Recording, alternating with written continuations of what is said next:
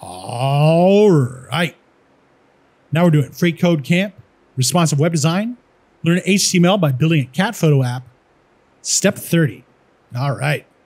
So to improve accessibility of the image we added, we're going to add an alt attribute with the text 5 cats looking around a field, which is right here.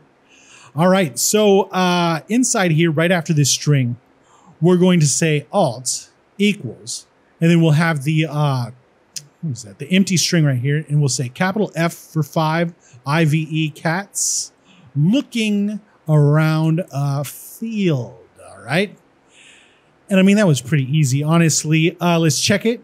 And in rehearsal, I was just thinking, you know, I bet I can guarantee you that they stretched out some of these, because this could have been on 29 for sure.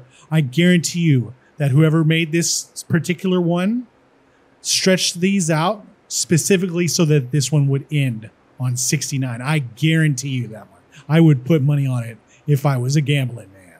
All right, so let's submit it. And now we're on to step 31, and we'll see you next time.